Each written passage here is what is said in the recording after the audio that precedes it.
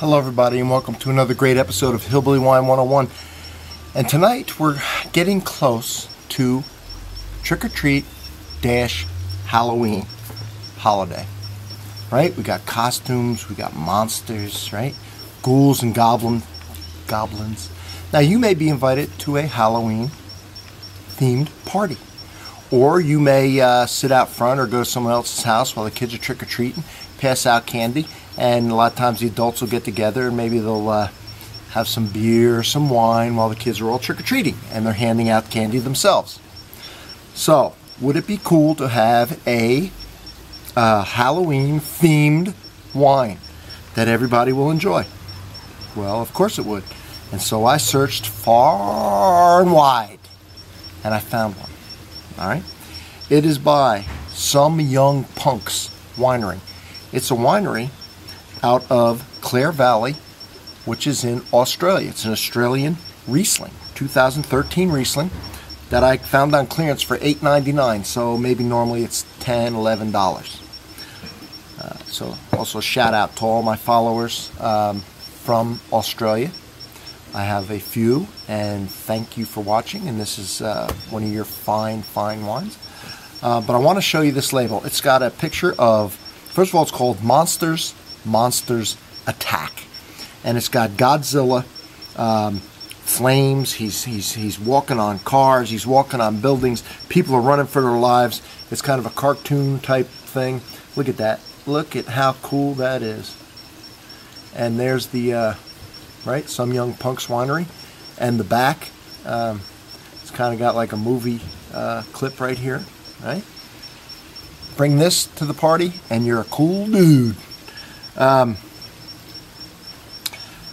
It is 10.5% ABV by volume, and just to tell you, usually Rieslings are sweet. They go with spicy food. They always say Asian food, you know, spicy Thai or Vietnamese. All spicy things. They tend to be a little on the sweet side, and the acid and everything, and the sugar really cuts heat. So if you're eating anything spicy, this is it. This is also usually a very good sipper, all right? Very good just to sit around and sip. So let's see if this one is. Rieslings in general are. Beautiful grape from Germany. This one, like I said, grown in Australia. It pours a very light yellow, all right? The thing about Rieslings, they have a compound in them that sometimes smells like rubber. It is not a fault if it's understated. This one immediately smells like citrus, like a combination of lemon and orange and grapefruit. It just smells very citrusy.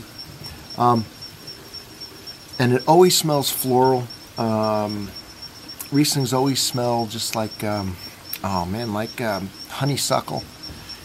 And underneath that is a slight rubbery smell, which I know sounds off-putting, but when you combine it with everything, it just adds complexity because it's understated here.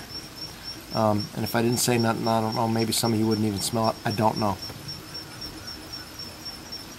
All right.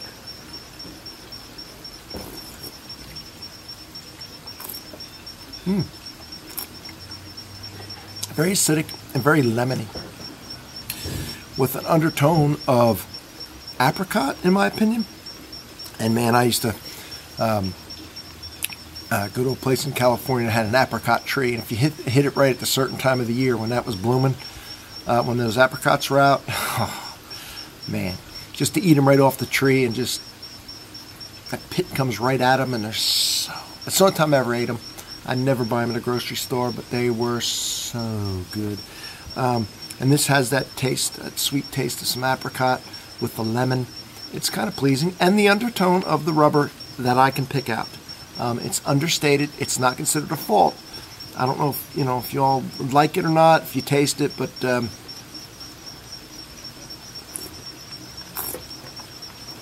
an aftertaste of it's very acidic. Very it's kind of like a lemonade, fresh lemonade, to where it's sweet and sour at the same time. With the apricot in there, some of y'all might taste like a green or a red apple. pineapple. I could see those descriptors on all, coming out on this. One guy says lemon. Someone else might say I kind of taste pineapple. I can get all that, but it's like kind of an acidic fruit, floral acidic fruit. What I like best about it is I really love the label. I think it fits so well for the Halloween trick-or-treat season. For those of you that celebrate that holiday. So like I say, it's from Australia, and it's very unique. It's got a screw cap, which so if you don't drink it all, right, you don't need to bring over a wine opener or anything like that. You can pour it in some cups and have a wonderful trick-or-treat, right? Halloween dinner, Halloween party, Halloween sitting around out front while the kids trick-or-treat and the adults drink their candy, right? Huh? So, do me a favor, everybody. Have a great Halloween. And if you don't go to Halloween, this also makes a good gift for people who like monsters, comics. It's different. It's cool. I think it'd be cool to bring somewhere. If no one's seen it before, they'll think it's unique, and it is. And the whole thing, you might want to Google about this Some Young Punks Winery. They kind of do things. They try and do things a little off the norm. They pride themselves on it. Anyway. So, from Hillbilly Wine 101, Some Young Punks, monsters attack. Cheers, everybody.